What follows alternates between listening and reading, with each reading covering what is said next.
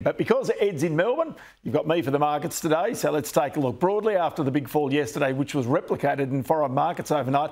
Our market today was, well, fairly lacklustre. You can see it here, the ASX 200 at the close, just up 0.1%, 8 points, give or take. IT shares, again, were the best performers along with utilities. Now, the very best performer by far was the data collection business Appen. In recent times, its share price has been subject to wild swings. Today, it was on a massive tear, up by about 30%.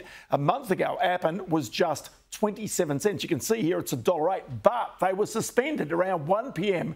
The ASX stepped in, and Appen now must answer a series of questions, and they're going to remain suspended until trading starts in 2 days' time. Also higher there, you can see, is Mesoblast, the Biotech, up by 23%, and also the buy now, pay later Zip. It continues to recover, up 6% today.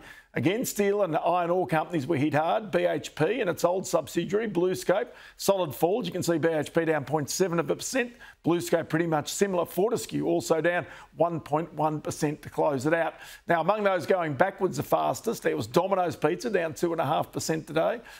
It's been a bit all over the place. Whitehaven Coal, that got caught up in the resources thing. Champion Iron down 3.5% there. Also a similar story as well. It's about China really more than anything else. Here's Bitcoin.